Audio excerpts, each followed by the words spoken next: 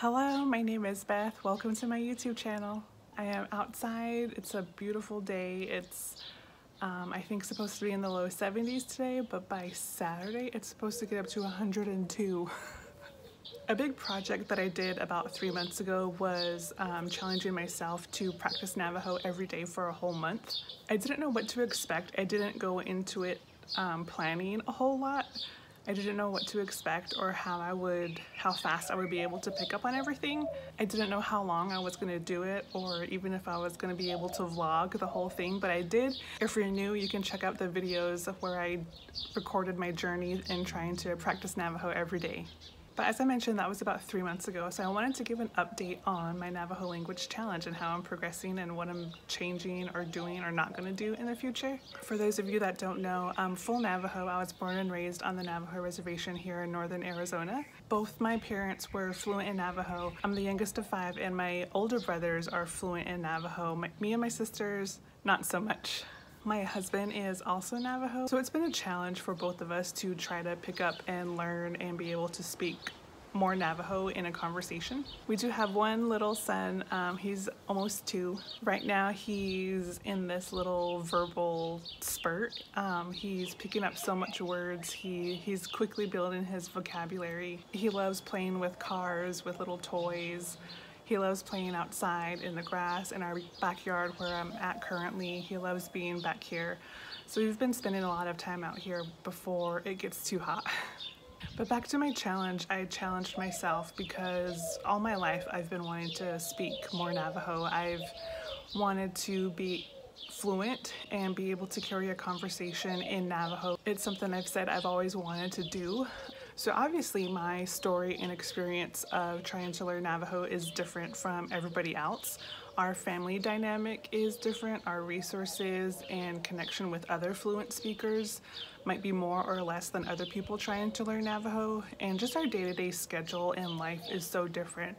A stay-at-home mom, so my days are very busy with taking care of my son, doing activities with him, trying to teach him to read, doing different activities inside, outside, playing, going to the playground, all the usual cooking, cleaning. It's just a lot. And of course, it's hard to stay on a consistent schedule for anything. It's always up in the air. No 2 days are the same, even though I try to keep a schedule or a routine. It just bounces all over from week to week. So up front, that was one of the biggest challenges in trying to learn Navajo consistently every day, whether that was reading, writing, speaking, or just picking up, practicing vocabulary that I had written down, or even watching videos on YouTube or other online resources. And it kind of was unorganized. I wish I had spent more time at the beginning to really write out a plan and gather all of the resources that I had or that I did like. Try to see what parts of the week I could focus, maybe 5 minutes here, and then another day I could focus more or longer for 30 minutes, for 40 minutes, and really build on the days that I was able to talk with my dad or my brother who they're fluent in Navajo and I was able to practice with them. I kind of just swinged it during the whole month. It was really fun to dive in and find out what resources are trending, especially for classroom uses, because one thing I tried to do was 1, learn it myself and learn more vocabulary, and 2, I was also teaching my son at the same time. So I was teaching him colors in English and Navajo, animals, basic commands. I was trying to use it as a practice opportunity as well, where I was learning and speaking and practicing with him at the same time, which is probably not the best idea. But having no consistent schedule made it hard for obvious reasons. With something like learning a new language, anything really, learning to exercise or a new program or a new hobby, you have to have a consistent schedule to be able to practice, repeat it, and to learn. But just with our schedule and our circumstances, it just was hard. And I also wish I had taken the time to research more about teaching a toddler 2 languages. That became overwhelming because a lot of the resources and pages and videos that I found, the parent or at least one of the parents was already fluent in the language. So one parent would speak English with Spanish, for example. One person would speak only English with the child, and then the other person would only speak Spanish with the child. And of course in our household we can't do that. learning as we're going, and trying to teach him along with myself and my husband too. And it was just hard, a lot to juggle day to day on top of everything else. And after doing it for maybe 2 weeks, I felt like I was doing it wrong, just because I knew there was probably a better, more structured way to, one, learn the language as an adult, and then two, to teach 2 languages to my toddler who's just in that prime age, that prime window of picking up languages and words and speech and sounds. Throughout that time, I was seeking other parents who were doing the same thing, not necessarily with Navajo, but who were trying to teach their family or their children a second language other than English, for example, Spanish, Italian.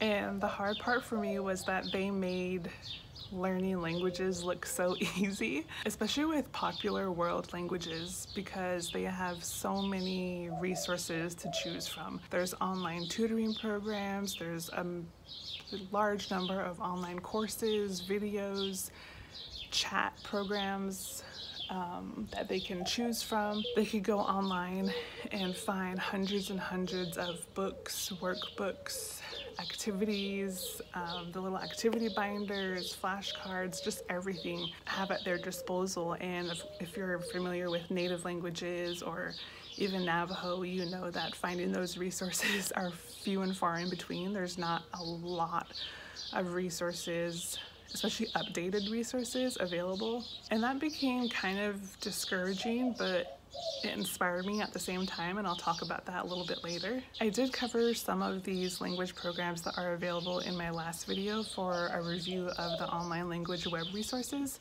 such as Busuu, iTalki, just amazing language learning platforms that are available now that I never knew until I started researching more about language learning. I listened to some bilingual podcasts from bilingual teachers and parents. I follow some people on Instagram who post a lot of the strategies, and they homeschool their kids in 2 languages, so they post a lot of tips and advice and even resources that they've made for their children or new books that they've bought. I've watched other language learners on YouTube, and they've shared a wealth of knowledge since my month-long challenge, and now I've just been soaking up all of their information, trying to learn as much as I can, and try to be a better language learner and a better language teacher to my family. Those were some of the hardest things and things that I wish I had considered before I did the challenge and started researching and learning more about it sooner. Here are some of the things that I did like and enjoy about the challenge that I did. I will say, for the first time in a long time, I really felt like I was getting somewhere with learning Navajo. I made a tiny bit of progress that I've never been able to make in my life, pretty much. For so many years, since I was little, since I was in high school and even in college, and even in recent years, after I graduated from college, I still wanted to learn. I would go home and, all of my relatives, my parents, they would speak to each other in Navajo. All of the community-wide events, a lot of it's still translated and talked about in Navajo. And so I was always the one who always needed a translation, or asked my mom or my dad to translate it for me. And then I would get a Navajo language book here and there and try to go through it and get discouraged. There'd be a new announcement or a new flyer for a new Navajo language course, and I would get excited and want to try it, but I never went through with it. But I never really sat down for more than a few days and really committed to trying to learn, to read, to write down, memorize, make flashcards, practice with other people, really have an in-depth conversation with my brother about sounds and sentence structures and translations for phrases that I use a lot as a mom. You can see that. I think it was the very first language vlog that I did on that first day. You can take a look at that and see what it was like when I got started. Obviously I'm not fluent after 1 month of trying to practice Navajo every day. Probably still at the same level that I was before I started, but still the progress that I made, again, was so gratifying for me as someone who's been wanting to learn for so long.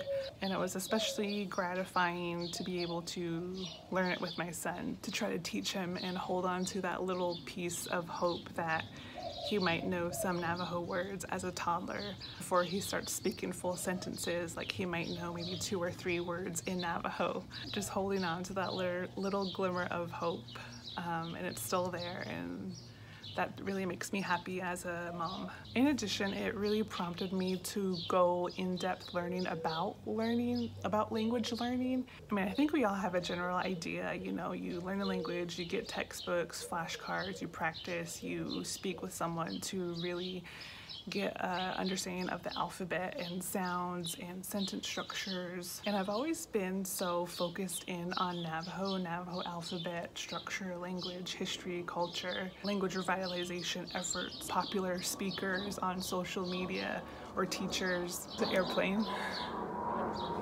I really went outside Navajo languages and looked at all language learning and tried to learn more about being a bilingual teacher, being a parent and trying to raise your kids around and into languages with 2 parents that aren't fluent in the language, who don't live near the res, who live in the city. And I did learn a good chunk from other, like I said, podcasts, blogs, videos, teachers and parents on Instagram. And seeing all of the work that they did really inspired me to continue with the Navajo Language Challenge. And even though I did it for 1 month and then kind of slacked off, and especially in the last month, I haven't really put any more effort into practicing. There was that period of time where it really inspired me, seeing all of the cool work that they were doing and all the cool resources that they had available inspired me to make my own, because they don't exist currently. I made my own Navajo font, I made my own Navajo language worksheets, and I have a ton more that I have in drafts but I haven't finished yet. There's some Navajo language introductory videos that I've been wanting to make for so long, but I just haven't had the time. I have like this notebook with a long list of ideas and products and resources and even ebooks that I want to make, and I just get so many ideas and inspired by all of these other people who are being so successful in learning languages and passing it on to their family, to their kids. If they can do it, I can do it, right? If they can do it, Navajo moms can do it too. I think for anyone wanting to learn Navajo or any other indigenous language that isn't widely popular or doesn't have a ton of language resources like Spanish or Italian or German, is that it's critical to have and develop just an appreciation for language in general and understand the language learning process. Like just with anything else, learning a new hobby, learning how to drive, learning how to cook, learning how to garden. It takes research, it takes time. It's nothing that can be done overnight, and the process is different for everybody. What worked for one person or what worked for me isn't gonna work for everybody. And it's hard. Trying to learn Navajo is hard. And I've seen online more, not with me, but with others, thankfully it hasn't happened to me too much, is that everyone criticizes how others speak, their accent, or the resources that they're using or not using.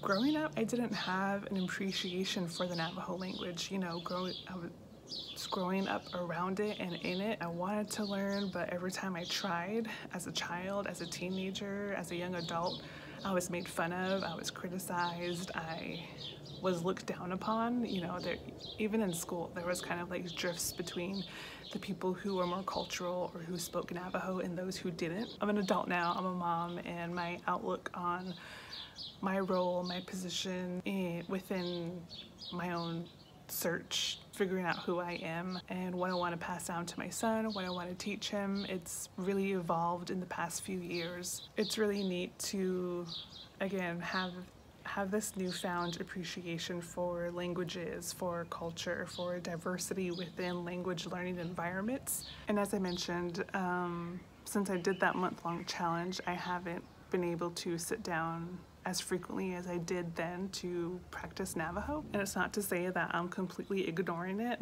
There will be a lot of resources that other people will share with me, because they now know through my videos and Instagram that I'm trying to learn Navajo and make resources, make products around the Navajo language. They'll still pop up in my feeds, and I'll still watch some Navajo language videos from some Navajo teachers and other Navajo vloggers. But in terms of getting out my books and resources and sitting down and trying to speak with someone, trying to speak it with and around my son, reading it, writing it, I haven't done that in a few weeks.